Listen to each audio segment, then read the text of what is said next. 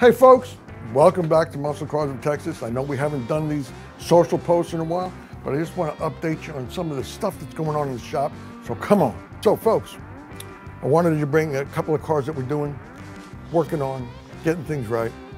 There's an 82 special edition, really cool. It's got a Crossfire motor in it, but it's got some electrical problems that I'm trying to get solved for the owner, which is something that we're working on right now. You know how I say we're working on so many projects? Well, there's one. The other thing we're working on, if you want to come over here, is our frame. We're finally putting our frame together for our 72 Resto Mod. We're going to get the frame done, and then we'll set the body back on the frame to do the body work. So the frame is in process. It's looking good. It's fantastic. Over here, I got a 77 Corvette that I'm putting a fuel pump on. Kind of out of my realm, but it's got to be done, so I'm doing it. Of course, we've got our 64 Resto Mod right here with an LS3 in it. I just finished fitting the hood.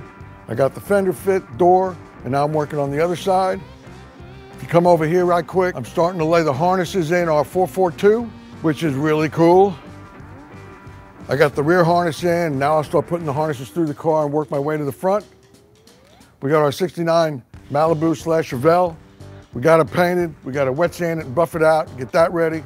I've got my 64 Fuley still in the paint shop that I'm putting together. It's painted, it's buffed, it's ready to go. So I'm starting to put it together. So if you got something, if you need something, if you want something, you know where to come, right here at Muscle Cars of Texas.